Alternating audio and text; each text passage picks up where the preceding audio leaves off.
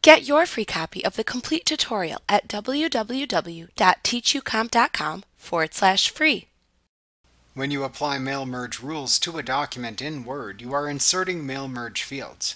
Normally, you cannot see these fields. However, to remove a mail merge rule in Word, you must reveal and then delete its related mail merge field.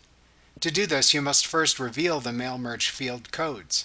As mentioned in an earlier lesson, you can reveal the field codes in Word by pressing the Alt plus F9 keys on your keyboard to toggle field code display in the mail merge document on or off.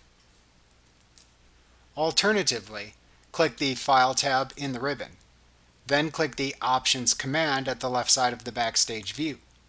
Then click the Advanced category at the left side of the Word Options dialog box that then opens. Then check the Show Field Codes instead of their Values checkbox under the Show Document Contents section to the right. Then click the OK button in the Word Options dialog box to apply the change. Once you can see the related mail merge field for the rule you want to delete, click and drag over it to select it. Then press the Delete or Del key on your keyboard to delete it from the mail merge document.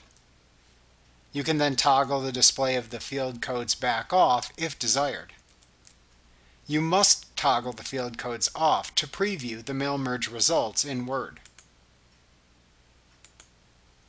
Like what you see? Pick up your free copy of the complete tutorial at www.teachucomp.com/free.